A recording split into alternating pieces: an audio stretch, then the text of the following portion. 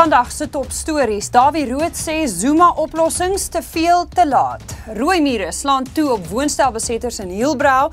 Poswese veil sy weeskinders op en berading vir leerders na 14-jarige sterf. Goeiemiddag, ons tel af tot by vandag se topstorie en begin in die Kaap. Meer as 500 posstukke met als van trourokke tot volstruisvere in, kom vandag onder die hamer, wanneer onopgeëiste posstukke aan die publiek opgeveil word. Hier is om en by 40 mense vandag by die Wingfield militêre basis. Alle geld wat vandag hier gemaak word teruggestoot in die poskantoor se operasionele begroting en 'n gedeelte daarvan gaan vir liefdadigheid. Ek is Eenheid Koetsee vir Netwerk 24 in Goodwood.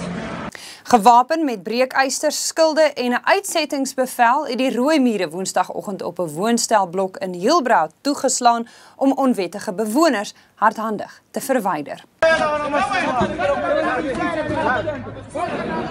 The deeds office went through and the new owner took possession of the building.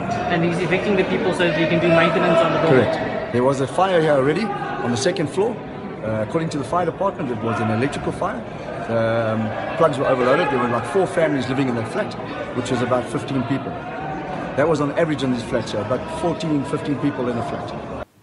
Onbedoelde gevolge, maar nie 'n krisis nie. Dis hoe president Zuma gister probleme met visumregulasies, werkloosheid, waterinfrastruktuur, misdaad, krag en ekonomiese groei beskryf het toe hy verskeie ingrypings aangekondig het.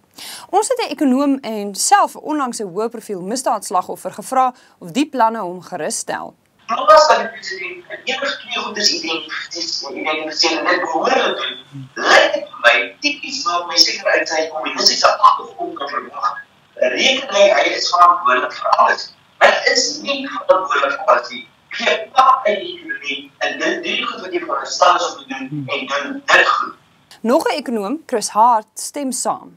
The economy is actually going into tailspin. 3 mistakes: labour unrest, regulation, and taxes that target capital formation. Those are the 3 big mistakes that we're making that we need to reverse. We rank now 93rd most economically free country, whereas just a few years back we were about 40th. His natural instinct is to withdraw into a type of Marxist environment, that our number 1 priority is actually unemployment, and that through government policy has been made the lowest priority, not by intention, trying to resolve other problems, that actually then relegate unemployment to a lower priority.